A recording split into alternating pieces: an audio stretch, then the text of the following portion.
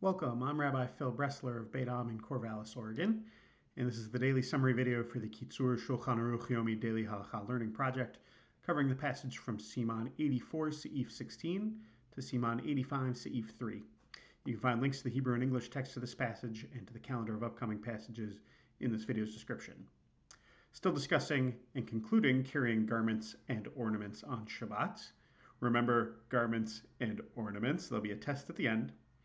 Is your talit a garment that you can carry on Shabbat?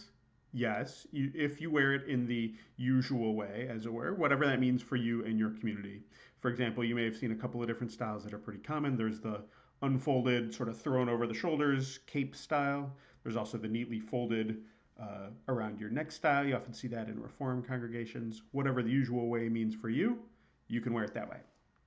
If you have a broken fastener on a garment, say your garment closes with strings or snaps or hooks or zippers, if one half broke off, the other half is now useless. That's now maybe a burden that's forbidden to carry. It is if you intend to repair the broken one, which means that the half that's still there, that's not really useless. Or if it's valuable, like it's made of silver or silk or something like that, then it counts as a burden. You can't wear that broken garment out on Shabbat. Toupees and wigs are okay to wear out on Shabbat. They are considered ornaments. And finally, protective amulets and charms. Yes, people believed in the power of amulets and charms for a really long time. The Talmud takes for granted that there are such things as real, powerful, effective amulets. So can you wear that out on Shabbat? It's complicated. Kitzur says consult an authority. It so happens, not that I'm an authority, but I happen to have been recently learning the fifth parak of Tractate Shabbat, where I learned it's okay to wear an amulet out as long as it's been proven effective. How one goes about doing that, I don't yet know. Siman 85 covers what to do if, God forbid, a fire breaks out during Shabbat.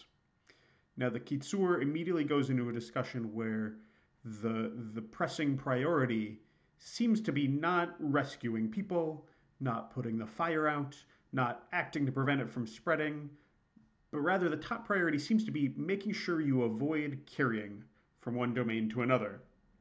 Now, if your immediate reaction is, this is crazy and stupid, you can be forgiven. At the end of the Siman, which is not actually going to get covered today, it'll be covered tomorrow, it does say, extinguish the fire when life is endangered, and you can worry about your Shabbat violations later. So at least there's that. But at the same time, it's really difficult for me, I can tell you, to imagine a version of my life where I'm so well versed and so punctilious about hutza'ah that my first reaction to a house fire is going to be, well, I better not carry anything right now. So I want to caution you as we discuss this, even if your intention is not to strive to live this way, at least try to ask yourself, what can I learn from this that's useful to me? I propose there's something valuable here about the way we should strive to live Shabbat, like to really make it a part of our lives and our character, to not only think on the spot, at each moment on Shabbat where we bump up against whatever sort of don'ts we're striving to avoid. Don't only just think on the spot at that moment, how should I handle this? Rather, we should rehearse those moments. We should think about them in advance and game them out and visualize what our response is going to be. So even if your reaction to a house fire is never going to be, OMG, carrying, I think it's worthwhile to think through and rehearse your Shabbat practice to the point where, say you're striving to avoid spending money on Shabbat, and somebody goes, hey, you want to go to a movie? You've got the wherewithal to say, no thanks, that's a don't for me on Shabbat. I'll see you tomorrow. Okay, so here's the actual summary. There's a rabbinic prohibition in place that forbids you to bring belongings, to rescue belongings, even ones you'd be otherwise permitted to touch on Shabbat, from a building on fire on Shabbat, out of concern that in so doing, you're going to forget it's Shabbat, and you're going to extinguish that fire. So, fire is one of the only things that's specifically named in the Torah as a thing you can't work with on Shabbat. Almost all the rest of this comes through a process of interpretation. So putting out a fire is just about the worst thing you can do on Shabbat. It's the worst kind of Shabbat violation. So the limit of what you can rescue is just what you need for the day, whatever's left of the day.